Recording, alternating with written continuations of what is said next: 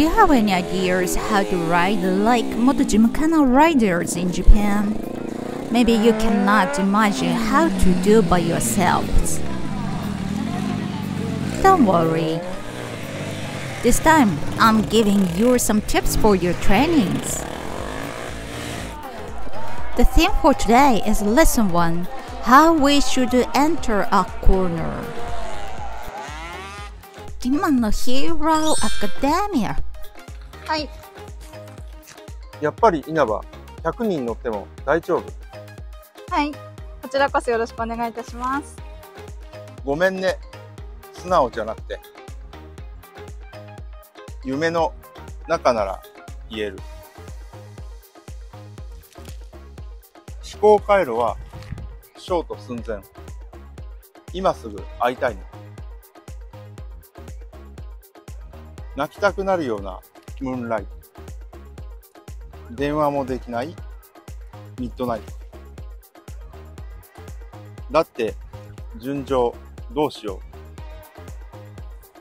ハートは満撃。月の光に導かれ、何度も巡り合う。静まれ静まれ静まれい。この紋所が目に入らぬか。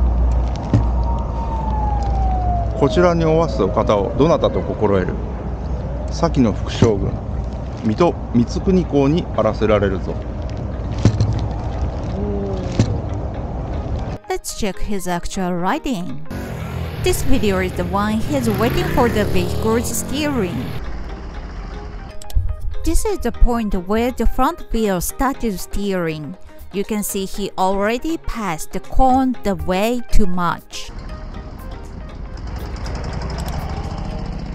This video is the one he isn't wait for the handle steering, but locked to the full by intention. Before the cone, he's using only a front brake and then quickly steer the handle fully.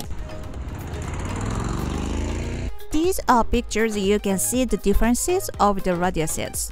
The top is the one with the gradual front brake and the vehicle's self-steering.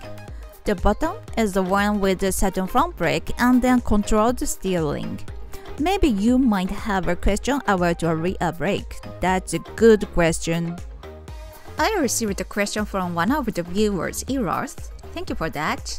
In terms of entering a corner, maybe the ratio front to rear brakes could be around 8:2. The front is really important. Then, have you ever thought why do we need to use a front brake at the corner? The answer is to shrink the front shock. Let's take a look. The pink lines are showing the length of the front shock. The sudden brake, I mean the stronger brake, can make the shock shorter. Then you can turn more tightly. Finally, let's take a look at the views from the top. What can we find?